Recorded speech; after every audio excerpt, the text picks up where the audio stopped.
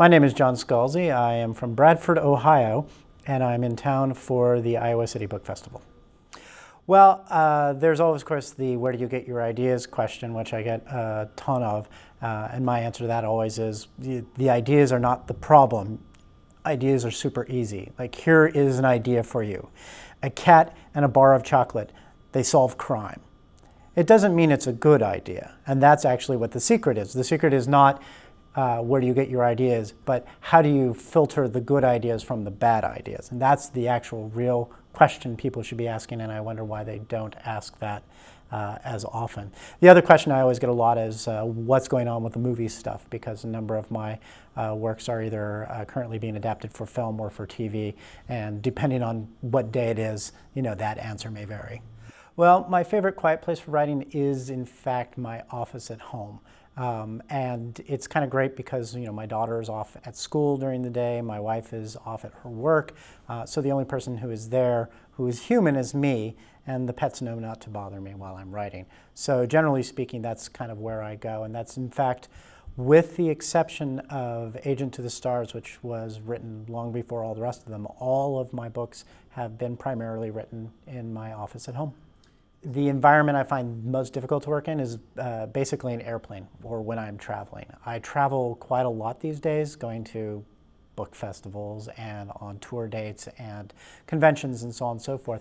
And it becomes enough of a thing that happens to me that it becomes an issue for me when I am on a deadline, for example, because when I'm traveling I find it very difficult to write, so that's 3 days that I'm not really writing. I'm learning to get over it. The very last part of The End of All Things was written in a hotel room in Australia because I was there and I was just hard up on a deadline and I couldn't avoid it. So I started it on the airplane to Australia, which was actually great because I was stuck there for 17 hours anyway. I wasn't going to go anywhere. And I finished it in Perth. Well, the thing about social media is, to some extent, I was on it before I even became a novelist. I mean, the blog, whatever, was founded in 1998, which was long before my first novel came out, which was in 2005. So in one sense, I've always been there, and in many ways, it's kind of been an outlet for me long before I even thought about, you know, taking the books and, you know, trying to get them published.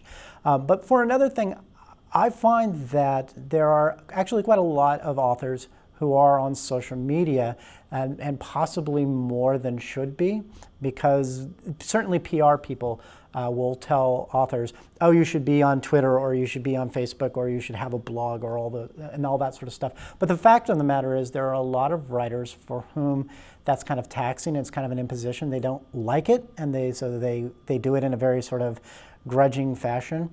And that doesn't help you at all. If you are not actually enjoying being on social media, it's going to show, and nobody's going to be happy. I enjoy social media. I mean, like I said, I've been doing the blog for 17 years now. I've been doing Twitter since 2008.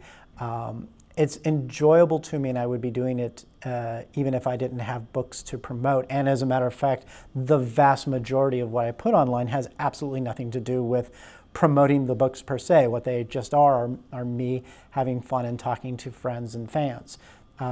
If it became something where I felt I was obliged to do it for the books, or that it was purely for marketing, I don't think I would be anywhere as interested in it, and I don't think the people who are reading me would be as interested either. I mostly these days recharge my batteries by sleeping, which sounds really boring, but quite honestly, a good nap is amazing. I do find that when I am done with a book, when I've written the book and sent it off, I need like a couple of weeks just to let my brain turn to jello. And part of it is because especially when you get near the end of the book and you're just trying so hard to finish it and get everything done and hit that deadline, it's very taxing.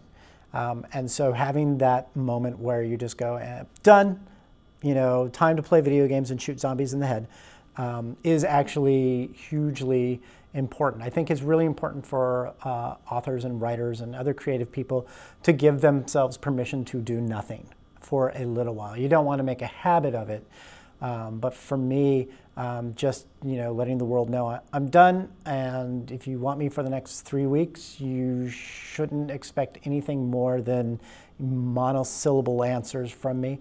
I think that that is the right thing for me, and I think it's the right thing for a lot of creative folks. So, actually, the word I use too much is actually. I'm aware when I use a word too much because I go back through it before it comes out, and I notice it's like, geez, I use that word a lot.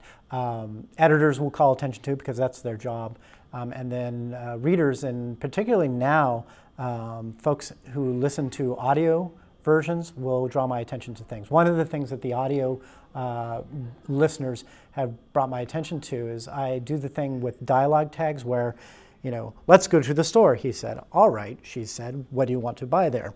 And I tend to use he said and she said more than other sorts of dialogue tags. And when you're reading, it's fine because that your brain sort of sees it, but you don't dwell on it. But when someone is reading it in audio, in order for the book to be unabridged, they have to put every single he said, she said, he said, she said in there. And if you do enough of that while you're listening to it, it becomes terrible. So as a result, particularly in the last several books, I've dropped a lot of dialogue tags because my listeners have said, hey, are you aware you do this? And the answer was, yes, I was aware I did this, but used to be that I only had to worry about them for the books. Now I have to worry about the audio as well. No, not really. I mean, I've been in a very fortunate position with my work that basically everything I've wanted to do, I've been able to do. I kind of had the enviable position where I basically tell my publisher, this is the book I'm going to be doing. And they say, okay, and they trust me to basically make it readable and enjoyable. So, for example, Red Shirts, which was a book about the extra characters in science fiction movies, the ones who are always doomed. It's basically been an understood joke in science fiction and fantasy for the last 20 years. Everybody knows what a red shirt is, and everybody knows the 5-minute skit where the red shirt goes, oh my God, I'm doomed, what do I do? And I think in some ways if I had pitched it as I want to do a book about these characters, somebody might have objected and said, well, we all know this, it's already been kind of done. And instead I just went ahead and I did it, and I kind of delved into it further than I think most people did. I went beyond that 5-minute comedy skit and found out what was really going on with them. And as a result, the book was a pretty large hit. It won the Hugo Award for that year for Best Novel. And that was simply just because I decided that was something I wanted to do. I've been very fortunate that Tor, who is my publisher, whenever I say, I want to try this, their response is always, okay, it's worked for you so far, let's see how it works. Do I think writing is spiritual? It's not for me, but at the same time, I understand why a lot of writers might call it that. What I would call it, particularly when it is, when everything is going and everything is clicking, there is a psychologist named Mihaly Csikszentmihalyi, and he would talk about this concept of flow. And the concept of flow is you're so engrossed in your work that you're not thinking about the fact that you're doing work. You're not thinking about anything else. You're just so engaged in it that everything in your body and everything in your mind is all in concert doing that one thing, and it almost feels like muscle memory. It almost feels like an automatic process. And then when it's done, you look at what has happened, and you're like, how did I get here? You were in the flow. And for me, that is not a spiritual thing, although I can see why a lot of people would consider it spiritual, but I certainly do enjoy it, and I certainly do appreciate it when it happens. When you get to that point in a book where you know where you want to go with it, where you are very confident that it's going to work, and that all you have to do now is set it down, right? When you get to that point, it can feel like a heightened experience. It can be, if that's the metaphor you're used to, a religious experience or a spiritual experience, because it feels like the story is moving through you, and that you don't have to make any effort to get that story told. So yeah, I totally get why people say it's spiritual. I don't think it's spiritual, but I get where they're coming from, and if that's the word they want to use for it, that's all right by me. Who is a writer? A writer is a person who writes. It's not a mystical thing.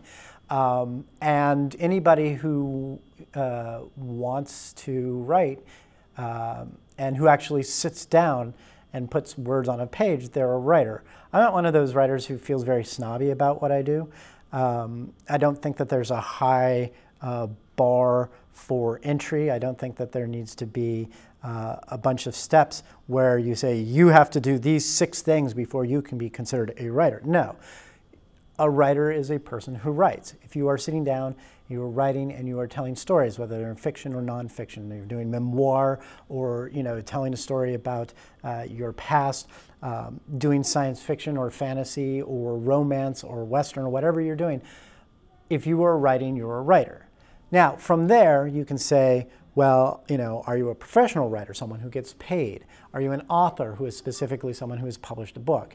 All of these different sorts of things can be different bars. But at the end of the day, a writer is someone who writes. If you're writing, you're a writer. My daughter has been writing since she was 5 years old. She's been a writer since she was 5 years old. It is not a thing that she needs to qualify. She is just that particular thing. And so the snobbery of who is a writer and who is not, I think is just really, really silly. If it's something that you want to do and it is something that you have an interest in, it doesn't matter whether you ever publish it or not, you're a writer. Emily Dickinson took all her poems and stuffed them in a drawer, and the vast majority of them were never published in her life. Was she a writer? Yes, she was a writer. Did anybody know that she was a writer outside of her immediate family while she was alive? No. But the simple fact of the matter is she was a writer. So yeah, I'm very, very easy with who is a writer. You put in the pen to paper, you're sitting in front of a computer, you're doing those things, you're a writer.